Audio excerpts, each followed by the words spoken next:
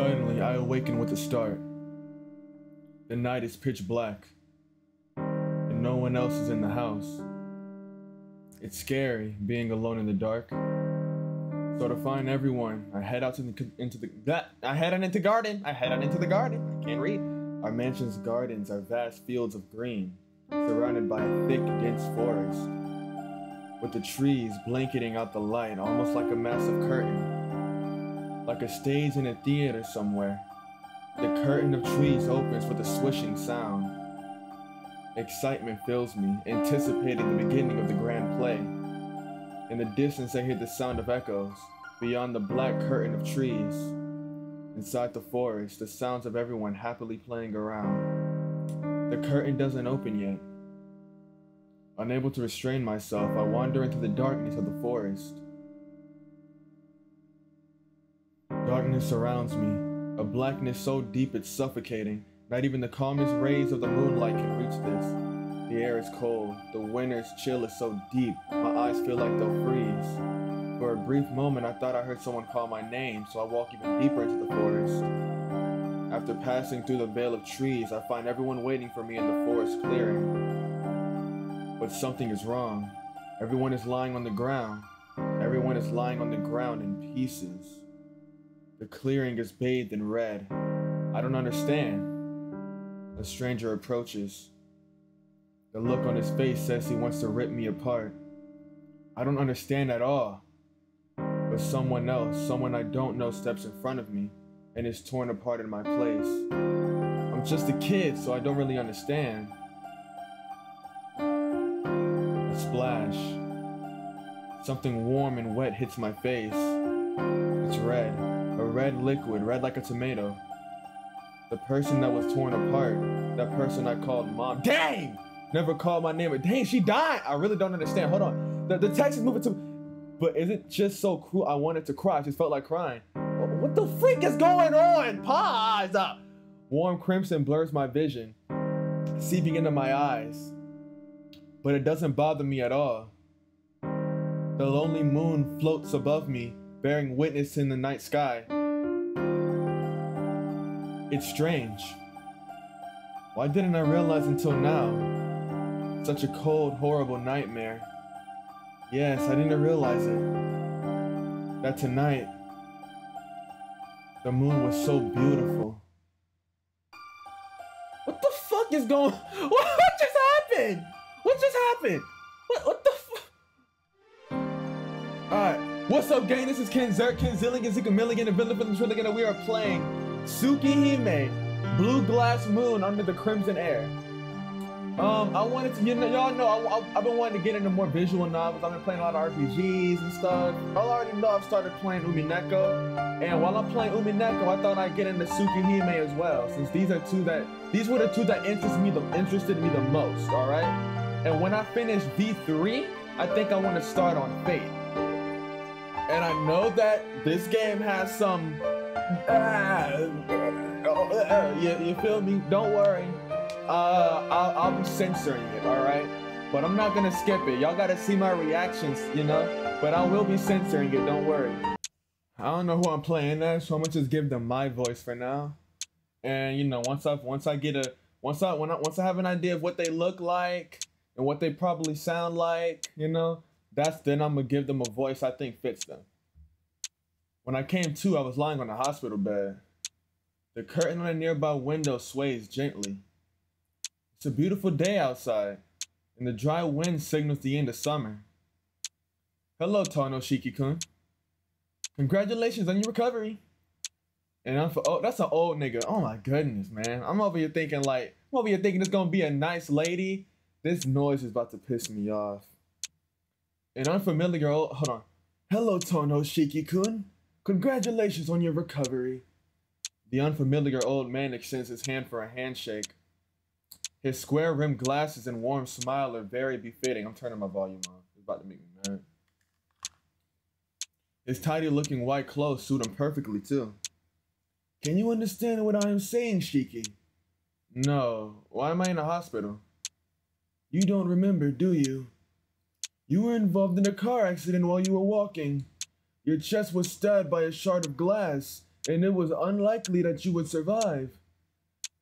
Very befitting of what a doctor would say, yet he says it while still smiling cheerfully. Terrible. I feel terrible.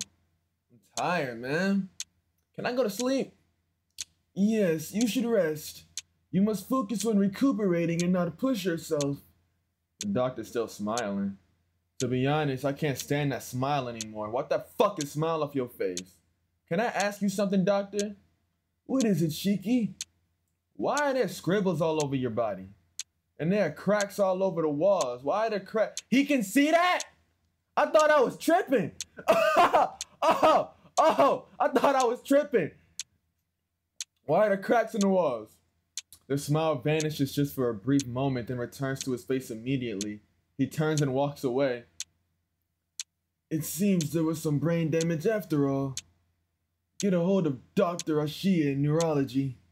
I also suspect he may have suffered from damage to his eyes. Spend the rest of the afternoon examining his eyes. The doctor whispers to the nurses so that I won't hear him. I got good ass ears. I heard that shit. Weird. There are scribbles all over everyone's bodies. The sloppy, zigzagging black lines running all over the floors, walls, and ceiling. I don't understand what they mean, but looking at them makes me feel sick. I wonder what it is. The bed, too, is covered in these scribbly lines. When I touch the line with my finger, my fingertips sink down into the cracks. Oh, shit. Feels as though I could reach further down with something narrower, so I traced the line with the fruit knife that was laying on the bedside table. I didn't use any strength at all, yet the knife sinks into the bed all the way up to the hilt. It was fun, so I dragged the knife along the scribbly line. Thud! With a heavy sound, the bed snaps cleanly in two. It's still doing that shit. Yeah! The girl in the bed next to mine screams. The nurse runs over and takes the knife away from me. How did you break the bed, Shiki? Oh, damn. Hold on. The doctors don't ask why, but curiously persist on how I did it. Shit, I traced along that line and it broke. What the fuck you want me to say? Hey, why is this hospital covered in cracks, bro? You better stop with that, Shiki. There are no such cracks like that anywhere. Now tell me, just how did you break the bed? Fucking your mama, nigga. You can tell me, I promise I won't get mad. Bro, I'm telling you, all I did was just trace the line with the knife. I don't know what else to say. I see. Well, we'll continue this conversation tomorrow, young man, and you better not lie to me, or I will tell your mother. Oh shit, never mind. I forgot she's dead. That was his mom that died, right? In the opening part, that was his mom? No? I don't know. I'll find out. The doctor leaves. In the end, not a single person believed my story. Oh, thank God. As long as I run the knife along the scribbles, I can cleanly cut anything. I don't have to put any force into it. It is as easy as cutting paper with scissors. The bed, the chair, the desk, the walls, the floor. I've never tried, but probably, no, definitely even people. But it seems that no one else can see these lines. The black lines only I can see. Despite being a kid, I gradually began to understand what the lines were. They were probably like stitches. Just like the stitches that hold an open wound together after surgery. I think they are weak spots. He thinks he's Nanami Kento. After all, there's no way I could cut such a thing with a child's strength alone. Oh, dang, we're a kid. Hold on. Yeah, I didn't know until now that the world is covered in these lines, these breaking lines that bind everything together. No one else can see them. That's why they are just fine. But I can see them. I'm scared, so scared I can't even...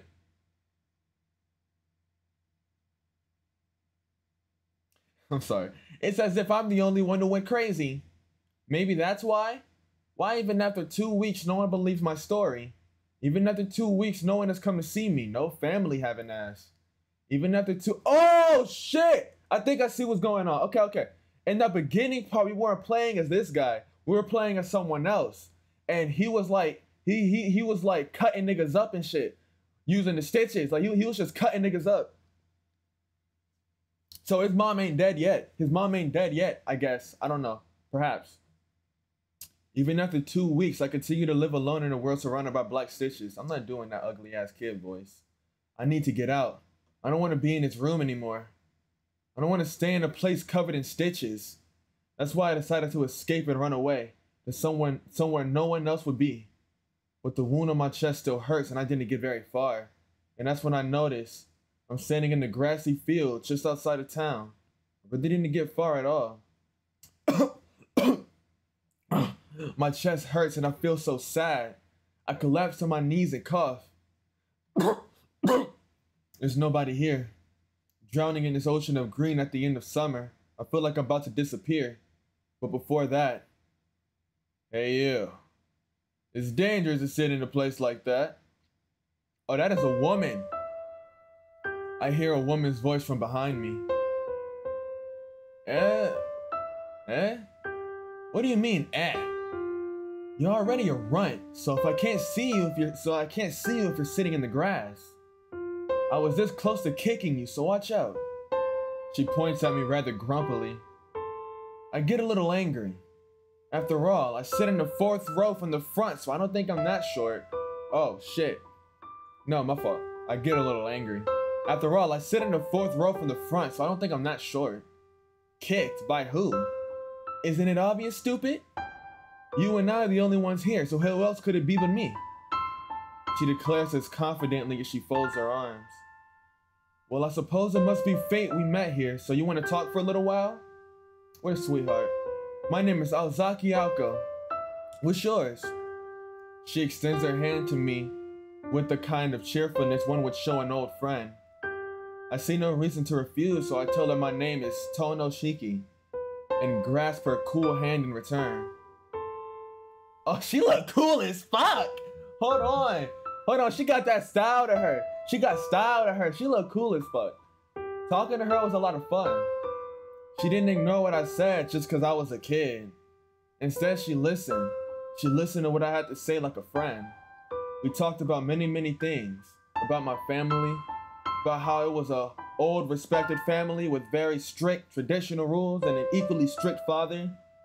And my little sister Akiha, quiet Akiha, who always followed me around. About our big mansion and the vast gardens. About how Akiha and I would play together with our friends. I told her about many things almost feverishly. Oh, it's this time already. Sorry, Shiki. I've got some business to take care of, so let's stop here. She gets up to leave. My chest tightens and I feel sad, thinking I would be alone again. See you tomorrow. I'll be waiting for you here, okay? You should go back to your room and listen to your doctor. Oh. She speaks with such ease, in such a natural way as she makes her way off. See you tomorrow. Tomorrow we will be able to talk like we did today. I'm happy. It was the first time I truly felt something since I awoke from the accident. Since that day, going to that grassy field in the afternoons became part of my daily routine. She would get angry when I called her Alka. For some reason, it seemed she hated her own name. For some thought, I decided that she seemed to be a very distinguished person, so I came to call her Sensei. Sensei would seriously listen to anything I had to say, and would always dispel my anxieties with but a single word without fail. I was depressed from the accident, but slowly, thanks to Sensei, I began to return to my former self. Even though scary black scribbles didn't seem quite so scary anymore when talking to Sensei. I didn't know who she was or where she was from. Perhaps she really was a teacher. But I don't care, it doesn't matter at all. Because it was fun being with Sensei. That alone is all that matters. That alone is more than enough. Hey Sensei, look what I can do. I wanted to surprise her one day, so using the fruit knife I brought from the hospital, I cut a tree growing in the field. Oh my goodness, you stupid bitch! That is not what you do. That is not a smart decision. That was not a smart decision. Like before, I run the knife along the scribble-like line and cut cleanly across the base. Amazing, isn't it? I can cut anything easily as long as it's somewhere where I can see the scribbles. No one else can do this, right? Shiki! She slaps me across the face, as she fucking should, you dumbass. Sensei? What you just did is extremely thoughtless. Sensei gives me a hard, piercing glare. I don't know why, but I realize I just did something I definitely shouldn't have. With Sensei's severe expression and the pain from my cheek when she slapped me, I felt very, very sad. I'm sorry. Before I knew it, I was crying. Shiki. Then a gentle, warm feeling envelops me. There's no need to apologize. It's true you did something I should be angry at you for, but it's definitely not your fault. Sensei squats down and hugs me. But you know, if someone doesn't tell you otherwise now, one day you're gonna make a mistake you can never take back. That's why I won't apologize. You can hate me all you want if you feel that way. No, I don't hate you, Sensei. Really? I'm glad you feel that way, but I guess it was fate that the two of us met here like this. Sensei began to ask about the scribbles I could see. As I told her about the lines, the black jagged lines that somehow only I could see, Sensei's embrace tightened. Shiki, what you are seeing is something that should never be seen by anyone or anything. Everything in existence has points where they are the most easily broken. We, who will break down one day, are imperfect for this reason. Your eyes have the ability to see the fate of all things. To put it another way, you can see the future. See the future? That's right. You can see death. You don't need to know any more than that. If someday you happen to go down that path, the principles will become clear to you as something that is needed. Sensei, I really don't understand. That's good. It's important you don't understand now. All I want you to know is that you must never cut these lines on a whim or as a joke, understand? If you do so, your eyes will begin to take the lives of others too lightly, and that is the worst thing that could possibly happen. Okay, I won't do it if you say so. Besides, it kinda hurts my chest. I'm sorry. I'll never do it again. Good for you, Shiki. Never forget the feelings that you have experienced here today. If you stay that way, I'm sure you'll find happiness. Sensei finally lets go of me. But Sensei, I see those lines and get worried. They'll be cut as soon as I trace them, right? Then it wouldn't be weird for my surroundings to come apart at any time. You're right. I'll be able to help you with that at least. It seems as if that's the reason I'm here. Sensei sighs and favors me with a warm smile. Shiki, I'll give you a very special present tomorrow. I'll give you your old life back, the one you were living before the accident. Bro, she's gonna hit us with a coup de grace. She's gonna pull a butt up between our eyes. The next day, exactly the 7th day after I met Sensei, she arrives in the grassy field carrying a large trunk in one hand. Here, you can put these on. Those strange scribbles won't be visible anymore. What she gave me was a pair of glasses. But my eyes are fine. Just put them on, dumbass. The lenses don't have any magnification or anything. Sensei forces them on me. Suddenly, whoa, incredible. Hold on, Sensei, that's kind of hard.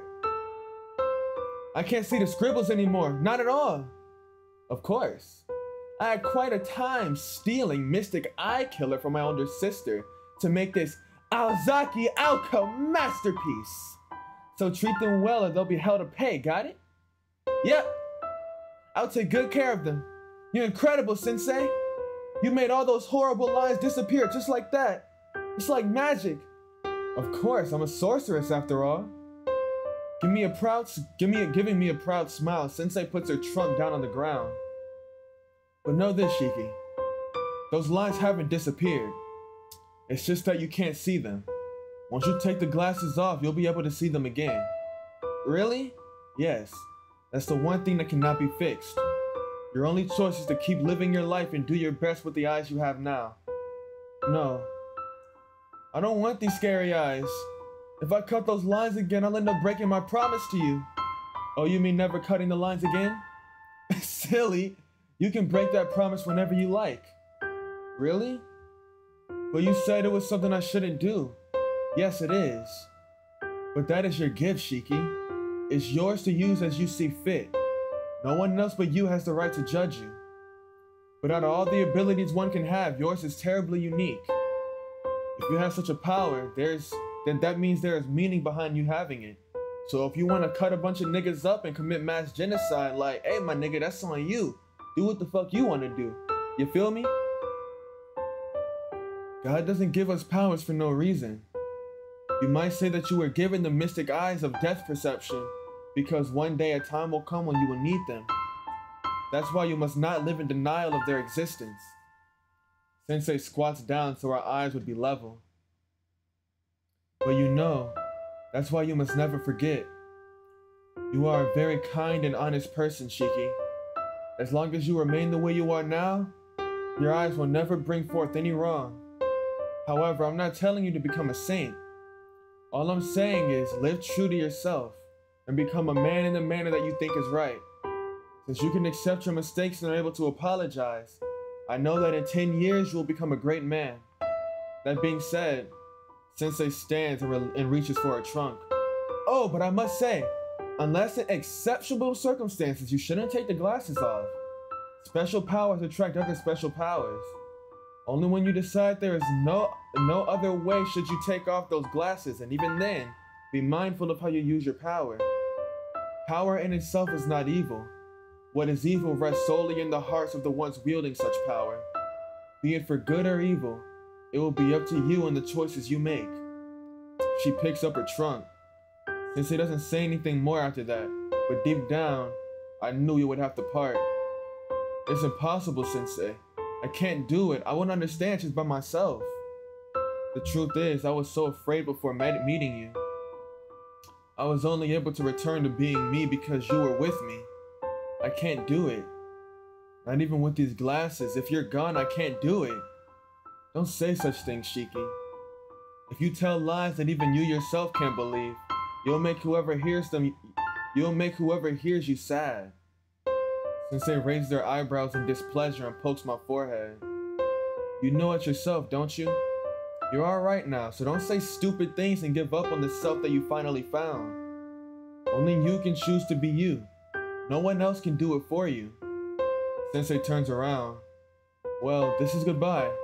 Listen, Shiki. Life is not easy. Everyone's life is a hard, long, rocky road filled with many pitfalls. You have more power than anyone else to do something about that, so pull yourself together. Sensei is leaving. I was sad, but I'm Sensei's friend, so I have to see her off properly. Yeah. Goodbye, Sensei. Well done. That's right, Shiki. Hold on to that confidence, and always live true to yourself. When you find yourself in trouble, calm down and think things through carefully, okay? A solution will always present itself if you do. It'll be alright. You'll manage, even on your own. Sensei laughs happily. The wind blows. The fields of grass sways in unison. Sensei was already gone. Goodbye, Sensei. After saying that, I really felt that I would not see her again. All that remained were her words in these many mysterious fuck! After saying that, I felt fuck! I'm sorry, I can't read. The wind blows. The field of grass sways in unison. Sensei was already gone. Goodbye, Sensei. After saying that, I really felt that I would not see her again. All that remained were her many words in these mysterious glasses. It was only 7 days, but she taught me things more valuable than anything else. As I stand there by myself, I feel tears well up in my eyes. Man, I was such a fool. I could only say goodbye. I couldn't even say a single word of thanks to her. I left the hospital soon after that. Afterwards, I didn't return to the Tono household, but was taken to live with my relatives instead. But it's alright. Tono Shiki will be just fine, even by himself. I'll spend my new life with my new family. And just like that, Tono Shiki's 9th summer ended. The new autumn arrived, and I think I'll become more of an adult. Shit, or not. What happened? Inversion Impulse. What is this, chapter 1? Alright, let's hit that save. That's the end of the episode, guys. If y'all enjoyed, like, subscribe, leave a comment. I read them all. Tap into the next one. All right, man. Okay, this is interesting. I mean, I know nothing really happened for real that should draw me in, but you know, the prologue, like just the prologue for being a prologue, like that, I thought it was hard.